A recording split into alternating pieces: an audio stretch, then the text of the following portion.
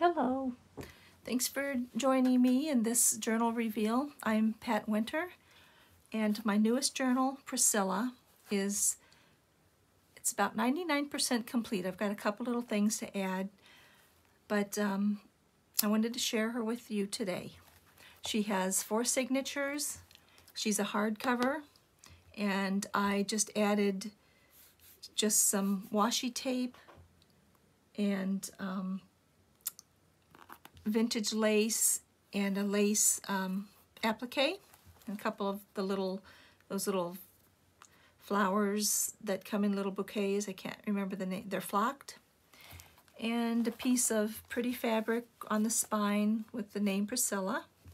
And on the back is a piece of silk dupioni that has silk ribbon embroidered flowers, and that's a pocket, which I just put a couple pieces of ephemera, like a perfume bottle, and an embossed fabric card that has a china or ceramic or porcelain cabochon, and then a pretty envelope. And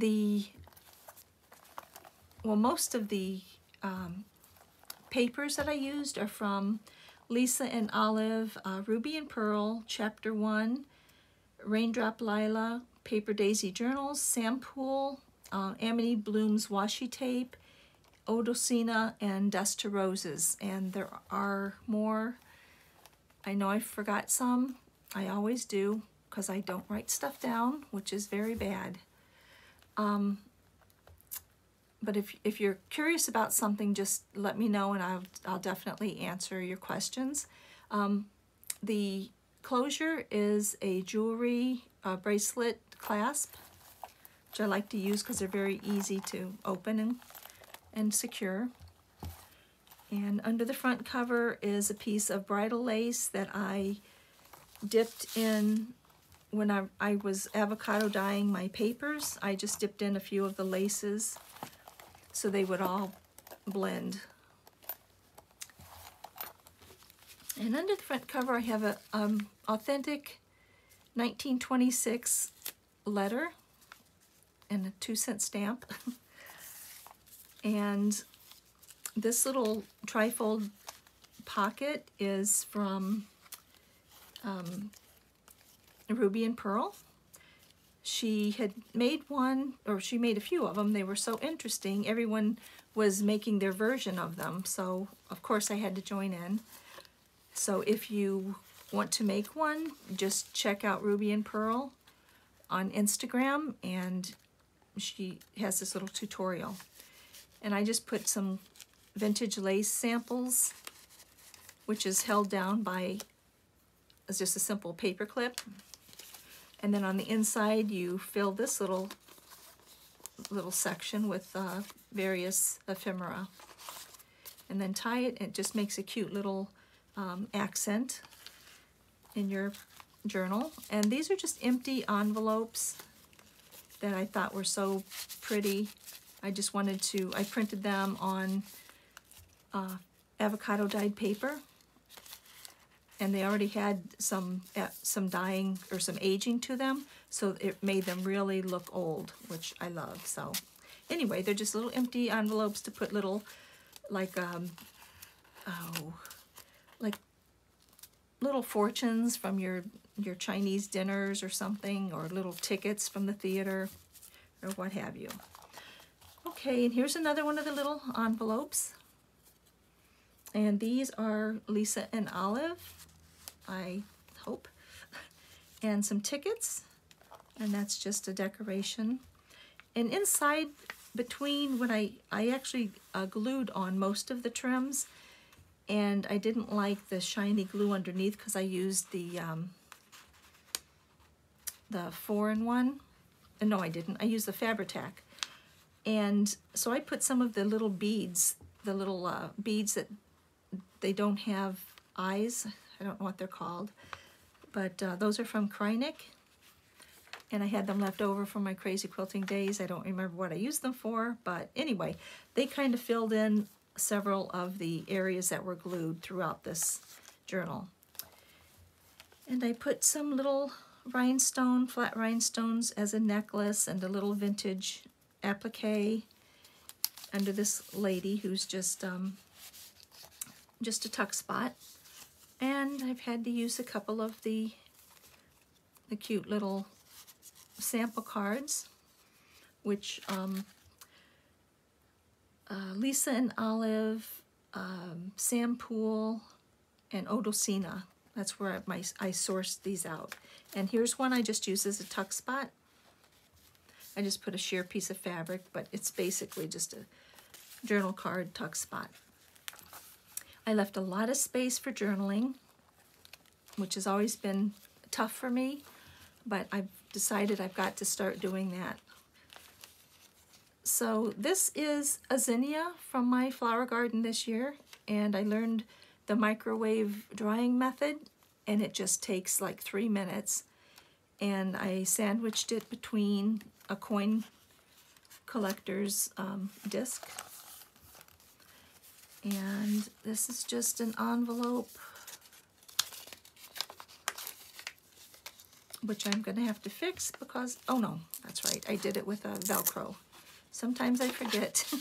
And I just put some samples of wallpaper and then just a pretty torn piece of paper to write on.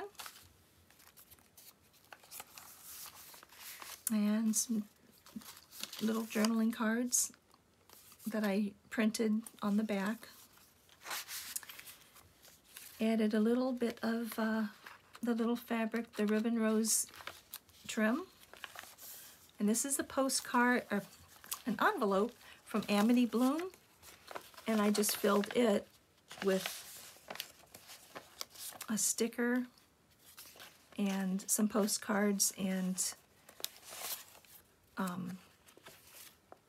wallpaper samples.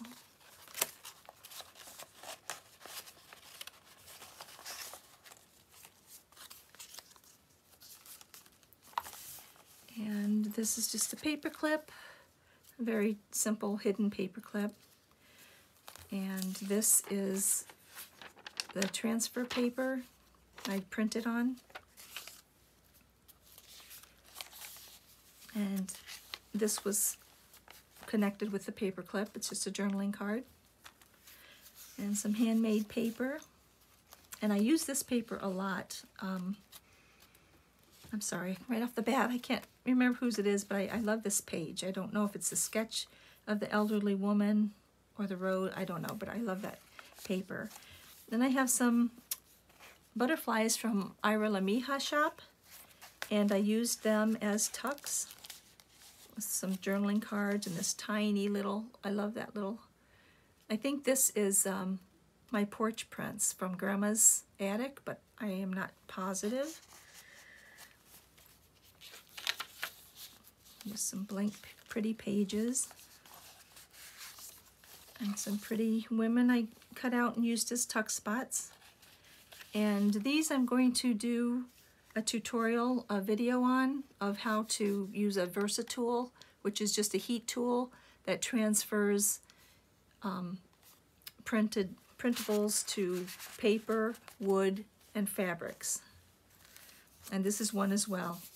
You can do it as light or as heavy as you want, and I wanted this to look like it was like a ghost picture, just there but not all the way solid, so I just, well, I'll show you in the tutorial, hopefully today.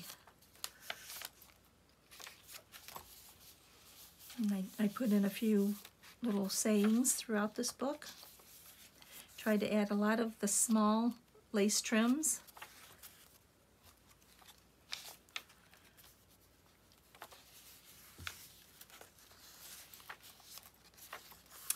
And this is one of the little tabs, but they're also pockets, and this is, oh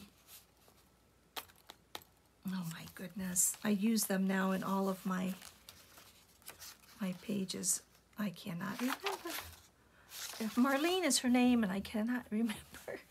Oh goodness, well, I'll think about that. But I just put in a few of they look like old linens, embroidered linens, and I use them as journaling cards. And on the other side as well, I put in a sticker. I just printed on sticker label paper, sticker paper that you make labels out of, mailing labels. And here I found my supply of bindi. They're little stick-on like charms. They're little decorations. And I had a few packs of those I used to use for miniature soldered necklaces, pendants that I used to crazy quilt. And this one, I found that and it matched, so it just fit the curve of the hat, so I had to put that on there. And here's some more of the no-hole beads, the tiny, they're in a vintage silver tone, and I just put it in between where the glue was showing through. And that's on a few others. More blank pages, another pocket with some vintage wallpaper samples. Printed, not authentic.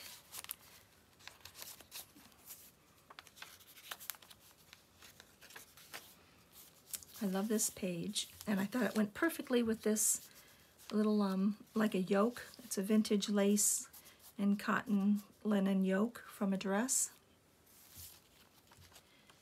And this is a hidden pocket that I just put a nice large piece of paper in.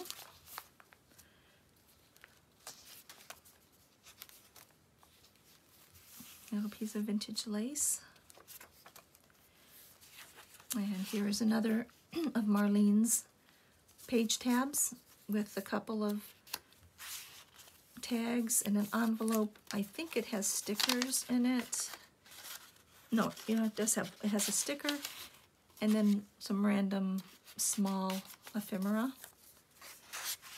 And then a couple little pieces for notes, like to write a date or something on.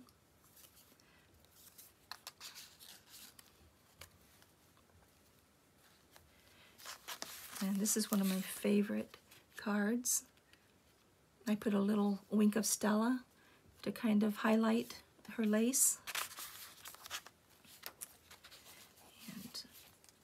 And this is a little compact.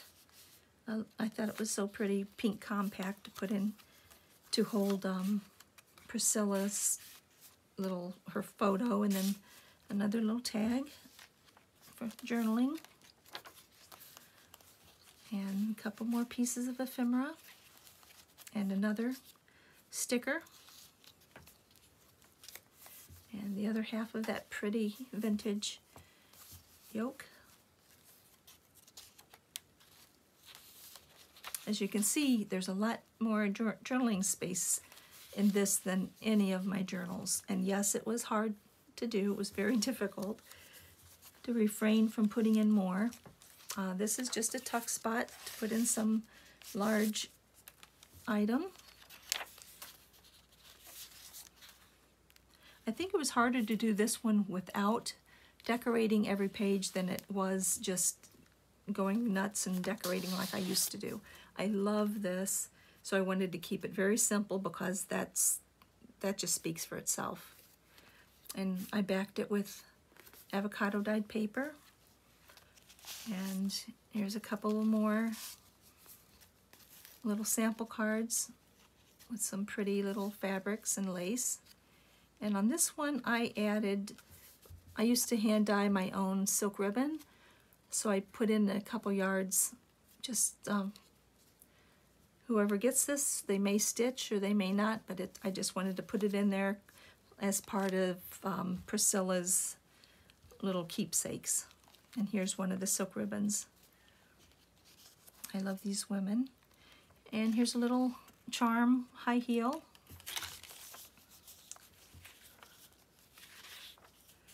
And another little tuck spot with a pretty little card.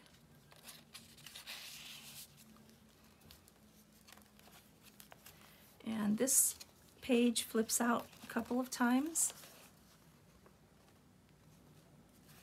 And underneath is a little pocket, piece of paper on that sample card.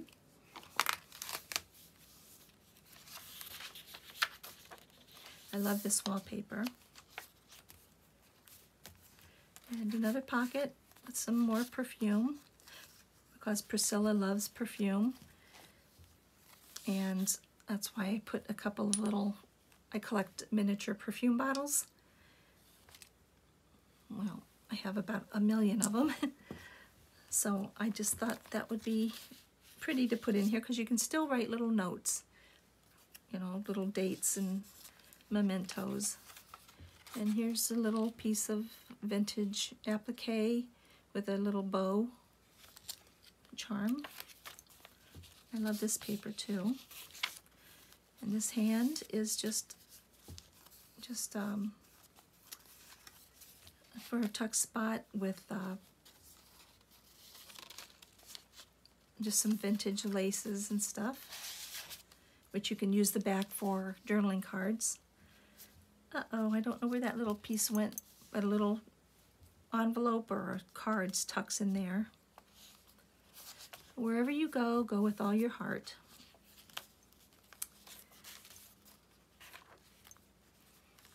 And I made this lady, she's got the little beads on her, kind of decorating a little bit. And she's just a tuck spot for these. First little small notes. And here's a pretty Swiss dot floral print sheer. And this is a Susan Clark charm, which I love. I've been hanging on to that, but I think it belongs in this book because of the color, and it's just a pretty little old-fashioned flower.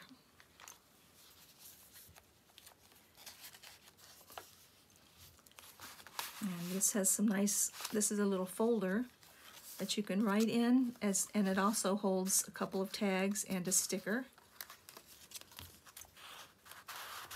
And that is a MyPorchPrints folder.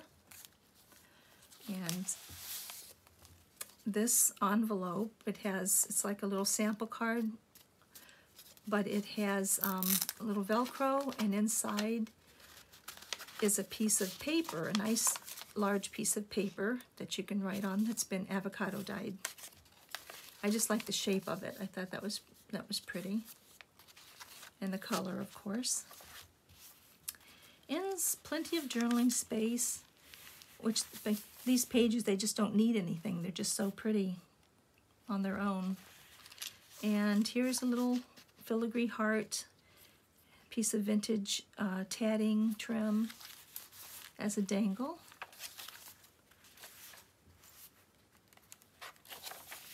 I love that page too.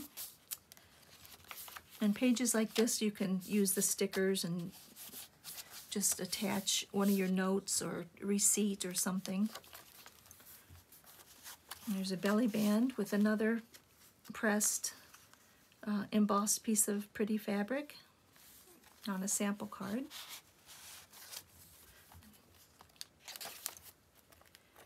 And lots of journaling space. And this is just a pocket that I just loaded with journaling cards. On the other side, I have an envelope that has been embossed and one that hasn't. And they have little more stickers. You can use them as book plates because they're big enough that you can just put whose book it belongs to. And they're nice and pretty. And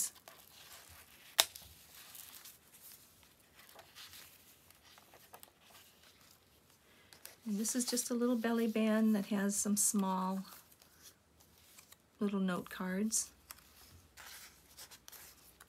I think when they're really pretty little things, I like to make them a little spotlight on a page because they deserve it. They're just pretty little accents. And this pocket has a couple of journaling cards that look like the vintage wallpaper, and one that came out of a purchased pack of something, and a little bookmark. It's avocado dyed printed paper. And this is a pocket full of roses that you could stick somewhere or just use them as journaling cards as well, with little dates or whatever. And it has a vintage lace handkerchief corner, and it flips up and you can write a little secret note in there. So it's a pocket and a note.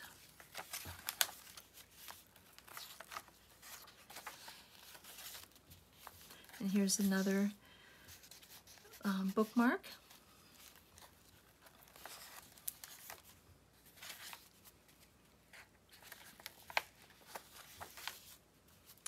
And on the back, I simply put some large journaling cards that you can flip up and write on the back.